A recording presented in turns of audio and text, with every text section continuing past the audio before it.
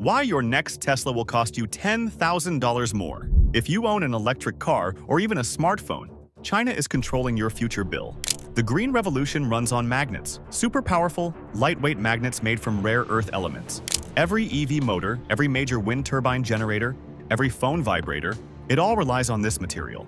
The price of a critical heavy rare earth just jumped 400% after China tightened its export controls. Why? Because the US and the world let China take over 90% of the refining process.